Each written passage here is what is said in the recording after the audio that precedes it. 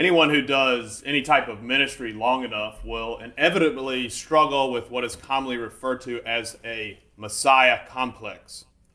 You will at some point mistake yourself for being the Savior.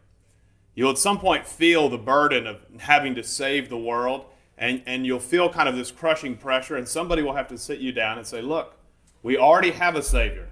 We don't need a new one. Jesus saw this coming.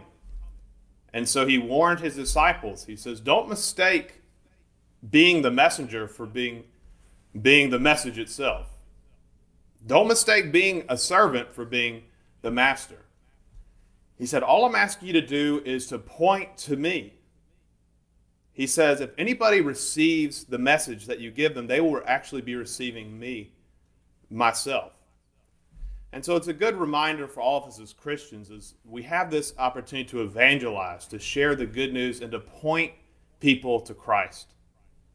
Paul does this in a beautiful way in the first reading. He points to how powerfully God has worked throughout the Israelites' life, culminating in the person of Jesus.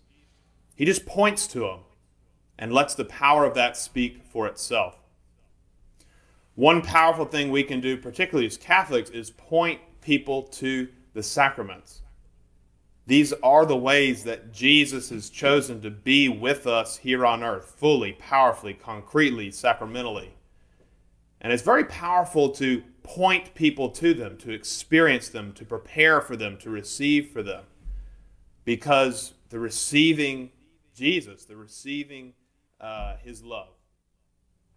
And so let us beware of that Messiah complex that can come up sometimes, feeling like it's all on us to save the world, but no, to point people to the one who's already saved us, the one who's already died for us, risen for us, and given himself completely to us in so many amazing ways, and most powerfully through the sacraments we cherish in the church.